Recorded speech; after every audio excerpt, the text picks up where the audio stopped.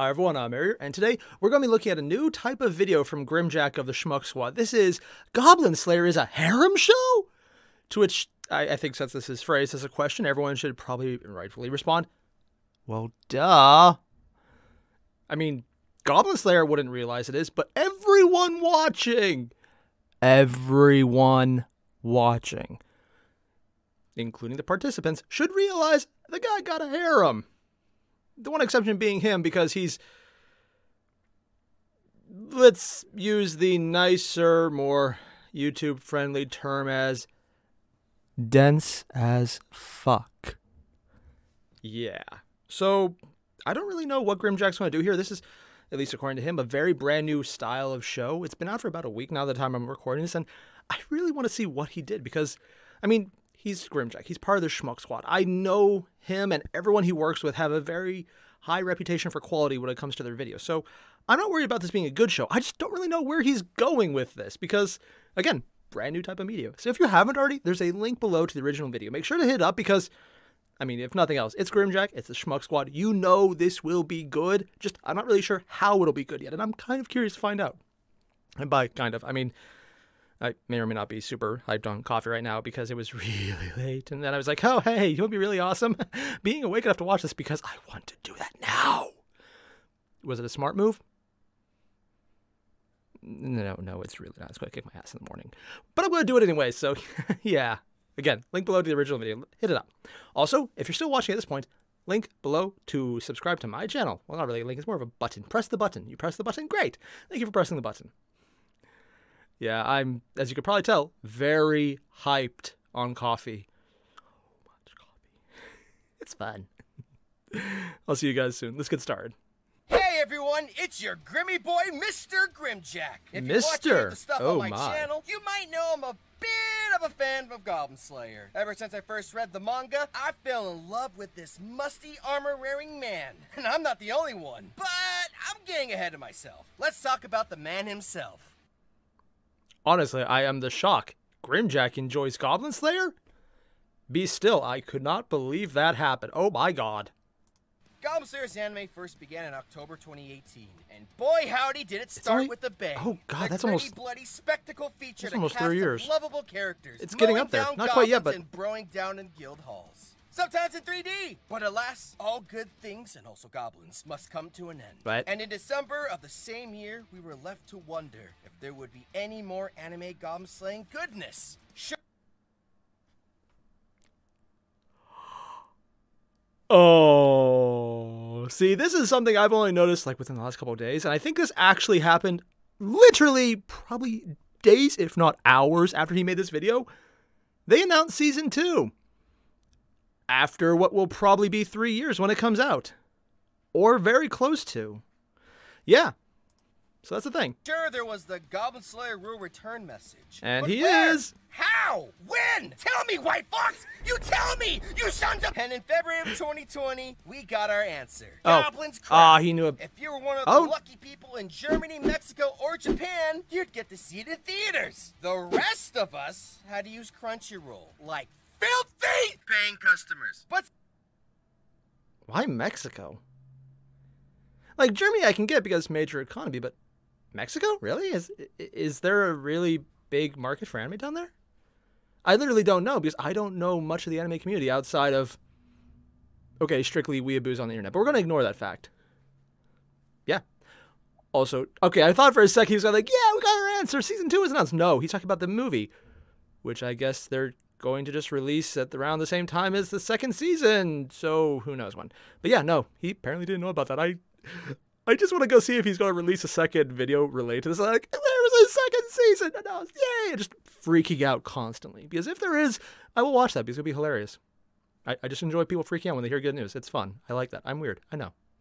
Since then, there's been nothing. Goblin Slayer ticks all the boxes. Gratuitous violence, check. Yep. Controversial moments, check. Engaging characters, check. It had us hooked. We wanted more. Still better than when Redo of the will Healer. we get more of the greatest harem anime of all time? Oh, did I not say? Yeah, it's a harem show. It's a harem show, Love the art. guys. You don't believe me? Well, listen here, you paying customers. I'll tell you. I'll show you. Goblin Slayer starts to look more like protagonist Coon and... Okay, I just the bit he's doing with cutting out, graying the image, and then saying paying customer to censor himself. I always love censor jokes because they usually show just how ridiculous it is, to the point where it usually is either going to make whatever's being censored worse, or in this case, gratuitously overdubbed to the point where you realize it's not what he meant to say. So you can just fill in the blank in your head of what it actually meant, which is always worse, and I love it because it just lets your mind sound so much dirtier than anything he could come up with. And it fits, and I kind of hope he keeps running with that joke because it's just really amusing to me. Volume 3 of the light novel, or Chapter 32 of the manga. We see our Cowgirl, boy, the Slayer of Goblins, great character, by not one, but two girls. Move over, Rent-A-Girlfriend. Hello, Rent-A-Goblin Slayer.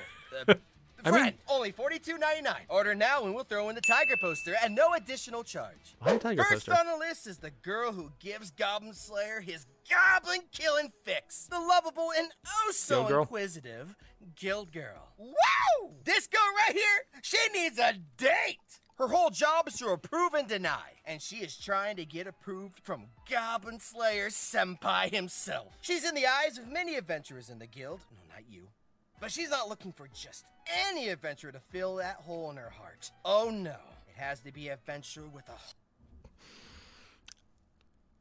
I just want to give Grimjack a little credit here, because when he said, we just need to find someone to fill that hole in her heart, he didn't pause after continuing on to say, in her heart. Because, I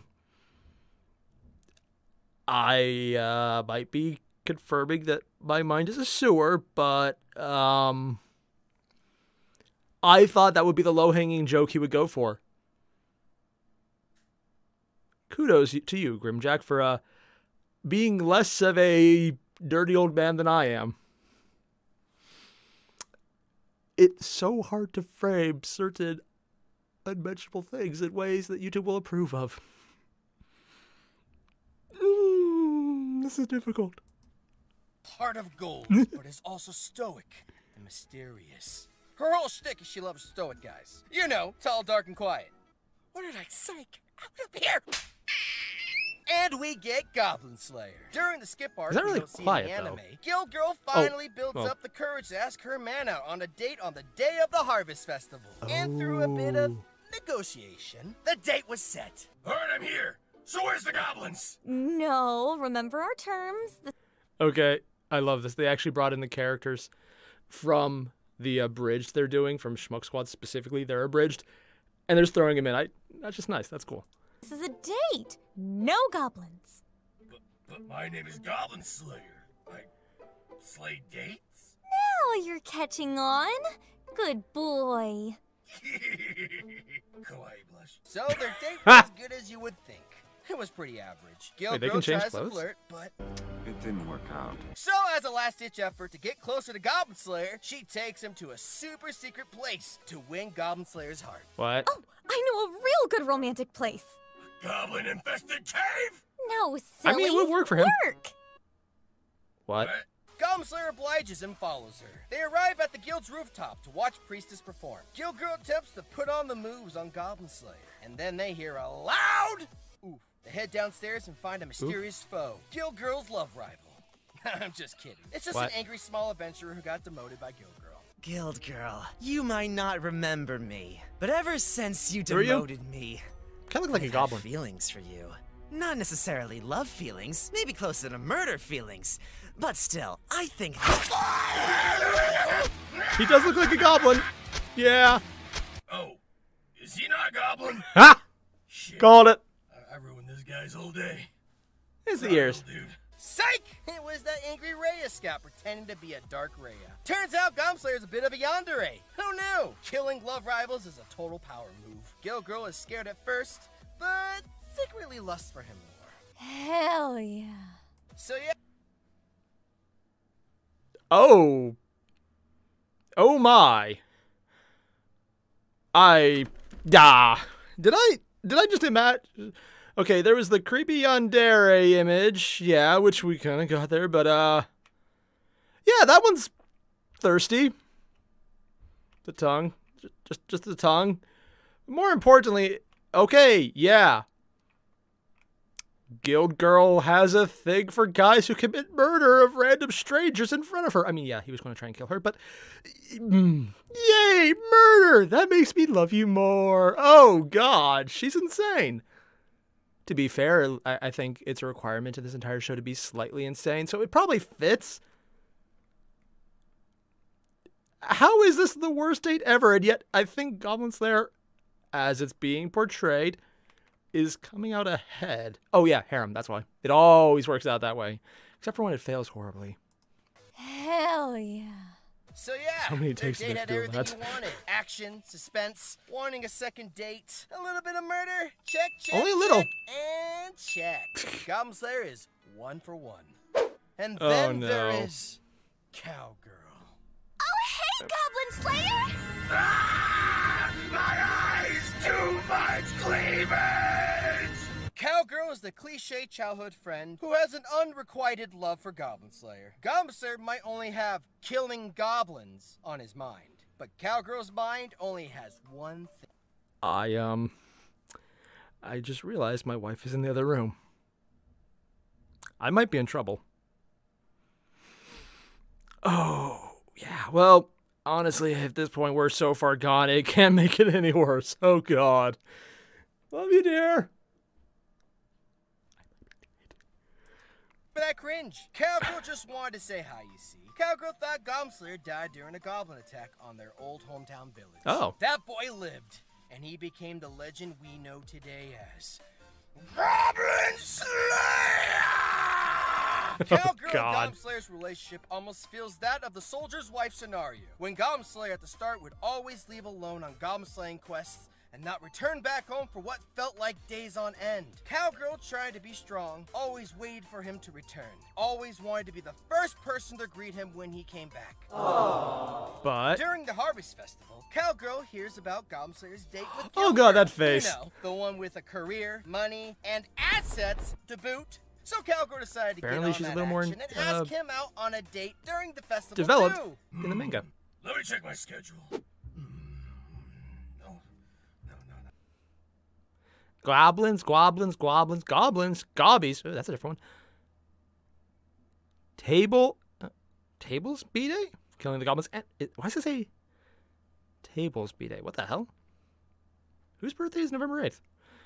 Murdering nasty goblins, destroying evil goblins, slaying filthy goblins. Christmas, yay! Why does it say November 1st is Christmas? I mean, he's kind of insane. Who cares? No. That one's a really important day, right? Yeah, so is that one. And Oh, yeah, David Good Girl. Go. I can fit you in for the morning. And I'll do the same. Wink. What's crazy to me personally is how Guild Girl is totally fine with this. Only in Japanese classic literature.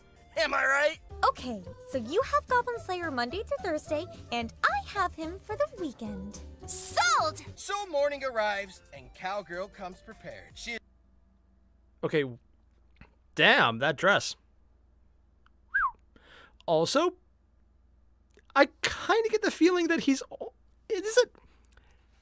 maybe this is just me, but is anyone else looking at this going, wow, I've never wanted this before, but I kind of want a manga abridged now, based on watching this. Maybe it's just me, but I kind of really want that. I would like to see Grimjack and just everyone do it. Go up and freaking abridge a manga. However you say it. I know I'm saying it wrong regardless. Because I really like how they're approaching this. Also, I won't have to worry about lip flaps and just, yeah, this is kind of working. I want to see them actually go in and do all these episodes, not just him reviewing it. Because, yeah, I kind of want that now. I know it's not the point of the show. I know the point is to prove his point that it's a harem. But it's a very fun point to watch. If your wife wasn't in the other room and you realize it was a horrible idea to do while she was home and she might find out. And I'm going to put this online, so she's probably going to find out anyway.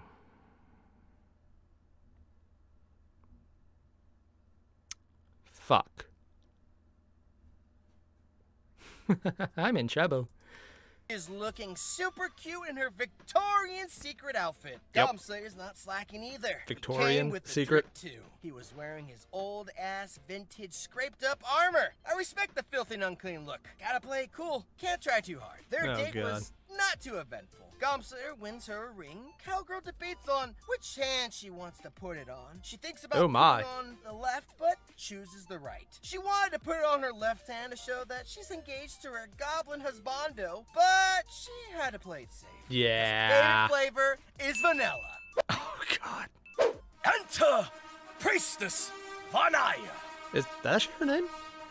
Von Airier? Okay, that's not her name. Oh. It's just Priestess. Goblin Slayer and her are just Thought we friends. finally have a real That's it. name. Nothing more, nothing less. She obviously cares about him a lot, but her love for him is truly platonic. They meet in the beginning of the series. She's very inexperienced with a lot of life's challenges. It's possible she sees Goblin Slayer as a mentor, but Yeah, just as a mentor. Also, talking about how she's so inexperienced, it's probably not even necessary to point out at this point, because we all know, but she was the least experienced person in her party, and she was the only one who didn't fuck it up. Like, literally, every step of the way, everyone was there like, hey, let's swing around a sword wildly without any technique in a place that's too small. Or, hey, let's just run into a pile of goblins on my own. The martial arts female fighter, honestly, yeah, she just got a rough rap on there. Everyone else fucked it up, though. I just... dumbasses. She was the least experienced person, and she's the only person who didn't fuck it up. Also, yeah, mentor my ass. we're closing this door because nothing is going on here. Also, she's 15. Oh, so wait, chill. Really? 15? What the fuck? And then Seriously? we have Sword Maiden, the mysterious yet beautiful and strong. We haven't seen much of her strength. She claims she killed the old demon lord with her party. I don't know, man. She could have just been lying. They might have just carried her, to be honest. The dwarf shaman has shown more strength than her. Her current hobbies are serving the supreme god and being painfully thick. She has a her too. In chapter 32 of the manga, Sword Maiden is upset she couldn't attend the festival, so she writes Goblin Slayer a letter. What? Dear Goblin Slayer, can he read? I hope this letter finds you well, and not in a stinky, rancid goblin cave. Well, no look at that. Nonetheless, I can't stop thinking about you, which is weird, because you're the most repugnant man I've ever met. I will pray to the Supreme God for your good fortune. Sincerely, Sword Maiden. P.S. So I just heard you're going on 2 dates at the Harvest Festival, and neither of them are with me? Well, he did say he's repugnant. And lastly, we have the best waifu. Totally not biased. High Elf Archer. Okay, Archer is a quasi-tsundere for Goblin Slayer. Quasi? I thought it was full on. She seems originally put off by Goblin Slayer. She doesn't like his megaloboxy, megalomaniacal killing for goblins. Oh, Goblin Hard On, got it. There is a moment with High Elf Archer where she sees Cowgirl and Goblin Slayer having fun at the festival. However, the moment is different in the light novel compared to the manga. Oh? In the light novel, she seems bothered by Cowgirl and Goblin Slayer being together. Archer slams the table and says, "I can't stand it!" In the manga, The Bachelor is back. Stream it live on ABC with YouTube TV. Cuts them by slamming the table and says, Jelly? "I can't stand it!" and points at the duo. But as usual, it was all just a misdirection because she, the best archer in these lands, was pissed about losing a throwing game that Goblin Slayer easily beat. Archer is usually bashful whenever there's some type of misunderstanding. In chapter 20 of the manga, Archer sees Goblin Slayer at the Watertown Guild Hall. She gets excited and sits right next to him, puts herself right up in his arms, and they decide to... oh my god! Hold hands! Sound the...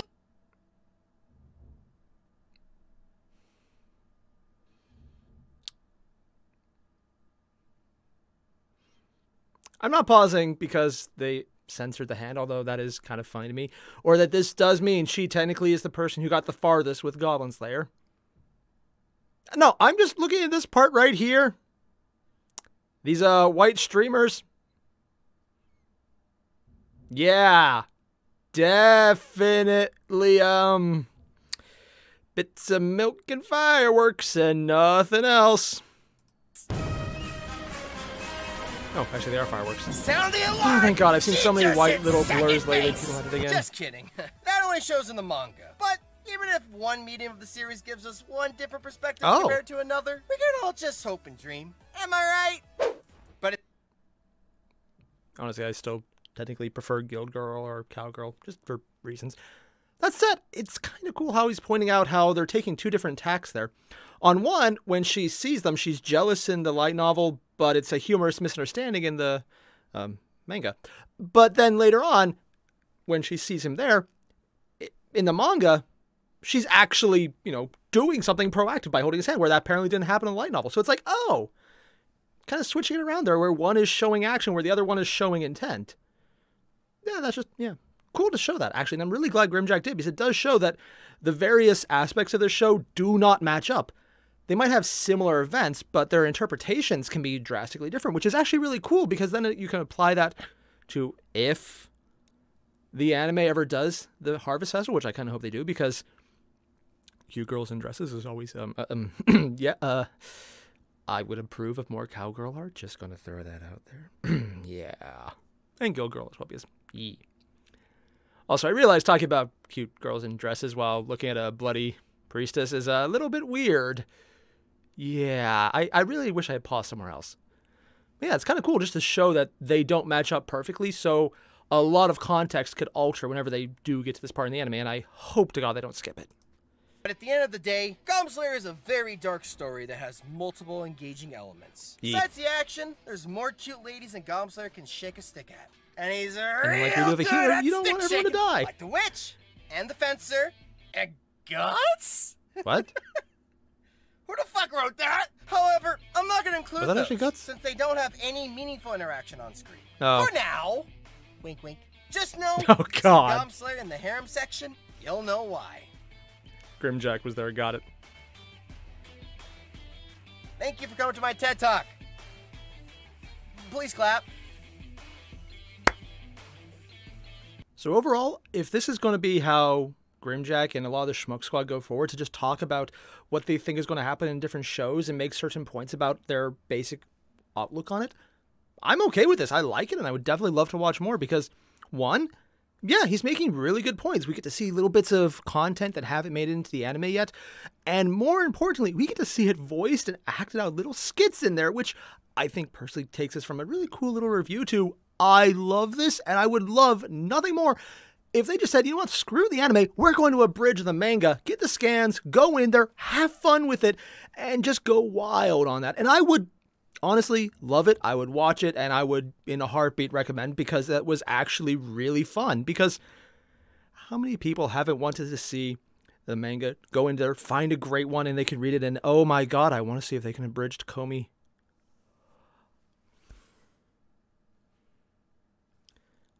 Boy. Okay, I'm not even going to joke about this. If there is any way, shape, or form to bribe and maybe possibly bribe all of the Schmuck Squad, Grimjack, anyone involved, Pyro, I don't know, I don't care, anyone, into trying to do a comic abridge of Komi-san. Yes. In a heartbeat, yes. I never even thought of that because you don't usually see a bridging outside of, okay, one, usually anime, and a few times an attempt at Cory in the House, and also the Harry Potter movies, which were actually really well done, but god damn, the lip flaps were probably a bitch that is on that. Yeah. So I never actually thought of doing a manga abridged, whatever. I want to bribe them. I would say hire, but bribe is probably more accurate. To just try and do maybe just a one-shot Komi manga abridged. Because if it would be half as good as just the little segments Grimjack threw into this, oh God, those were amazing. I loved it. The voices were good. It had the scrolling aspects. It had inserts. It was great. And I would love to see that technique put to something that is in no way ever going to get an anime anytime soon, because it's apparently the meme. Is that completely unrelated to everything he just did? No, actually, I think it's a very good thing because he demonstrated a really good usage of style that would translate really well into an alternative medium of something that may or may not be getting a hard shake. So I would love to see that. Am I a bit obsessive right now? Oh yeah, definitely. I regret nothing, but I am. I'm not going to deny that's not the case. English. As for the video itself, I liked the context added, specifically at the end, showing how things were different between the manga, I do not know which one is correct. I think it's manga. I could be wrong. And the light novel. I liked seeing the context difference there, how they treated differently, and they were very similar, but also one was more jokish, one was more serious, but then the jokish one later on showed intent to actually hold his hand, which could also be taken as just a friendship, but also that she's literally the person now in any media, as far as I can see, who's got the furthest with him, short of him being revived and they needed to be naked, because that technically was him not really alive at the time. So yeah, we're going to ignore that. Yeah. Good images there. Yep. Definitely things I'm not ashamed to mention to my wife in case she's listening in. Love you, dear. So overall, if you've liked this, there's a link below to the original video. Go down there, click on the link to the video. Don't forget just leave a like, subscribe like usual. But also, just ask if he could do a Komi abridged using the style. Maybe that Airier is willing to bribe him. And he's not in any way, shape, or form a little upset to beg for it. Because, honestly, that would be freaking amazing. I'm not above bribing them for this. And by bribing, I mean maybe a donation goal to see if that would incentivize them to do it. Would it? I don't know.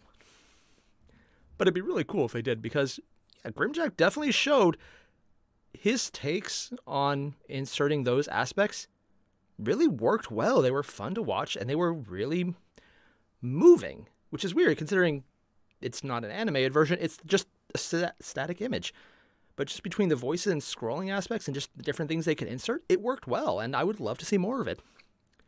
So yeah, if you haven't, again, link below, hit it up, and tell them Airier sent you.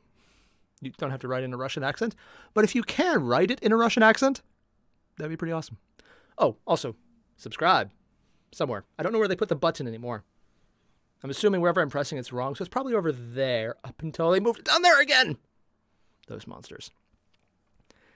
As you can tell, I'm very hyped on coffee right now. So I'll see you guys in the next one. Adios.